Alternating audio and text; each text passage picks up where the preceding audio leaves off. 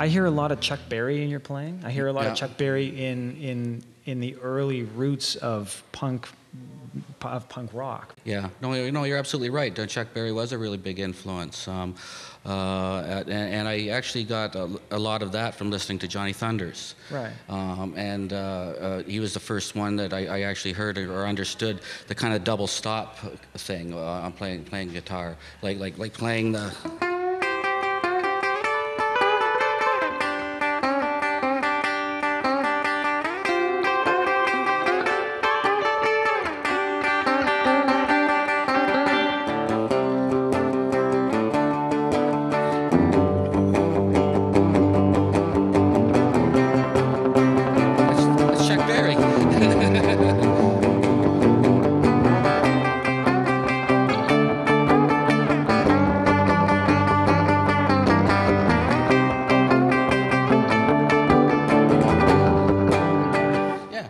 It's interesting because, you know, the difference, like you play that, I mean, you're not turned up very loud, but if you play that through a tweed amplifier sort of at a level that would have seemed respectable in the 50s, that's Chuck Berry. You do that very same thing through a high watt, and all of a sudden it sounds like a totally different thing. Oh yeah, it sounds great. Yeah. You know, it's very. I agree.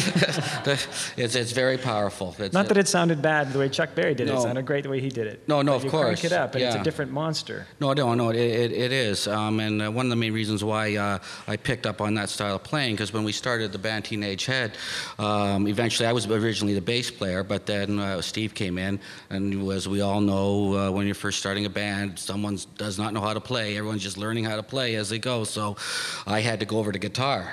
I didn't want to play guitar. Really? I was very happy being a bass player. Really? Yeah, very happy. But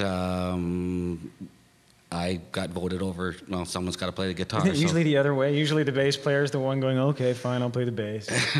No. I wanted to be originally. I wanted to be a bass player because one of my favorite musicians was Dennis Dunaway from Alice Cooper. Okay. So I wanted to be a bass player. Right. Well, see, you're the kind of person who, I'm not that you should be a guitar player because you play really well, but somebody who desperately wants to be a bass player, I mean, those are hard to come by.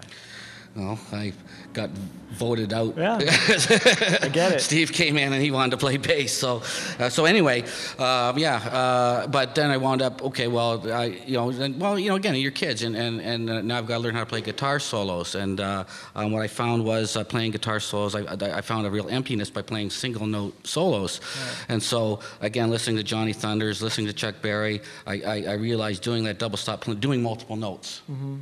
Mm-hmm. 2 or 3 at a time. Yeah. I was filling up a hole. I was filling up a space that maybe I felt was very empty.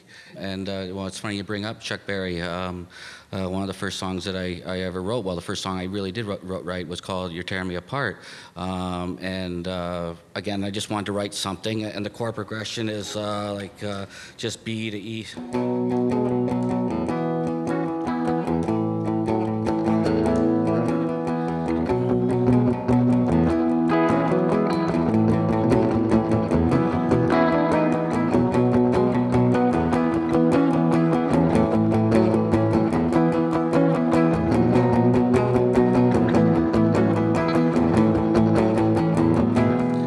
I'm using right away. I'm constantly right away getting. I picked up on that very, very early as a kid.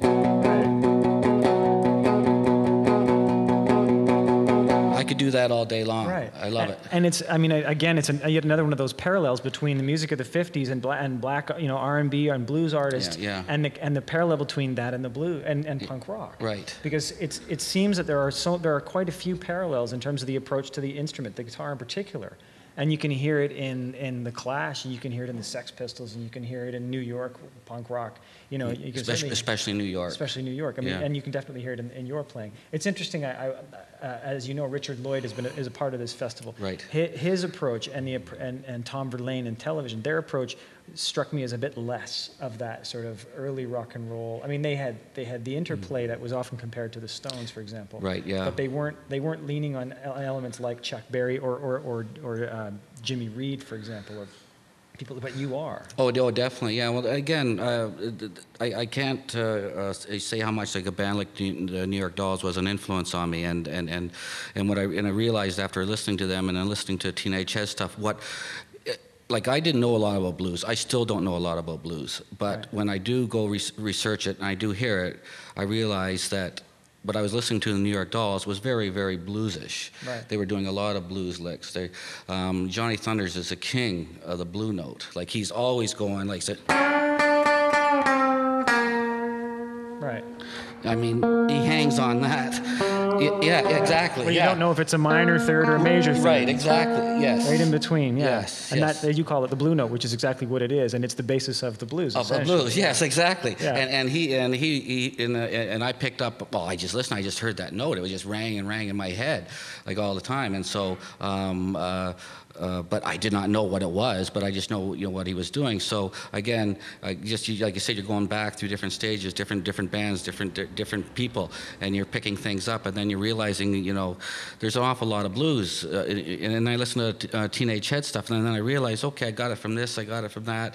Dolls got it from Stones, Stones got it from Chuck Berry, and I realized, okay, I was playing I was being very influenced by bluesish licks without even knowing it.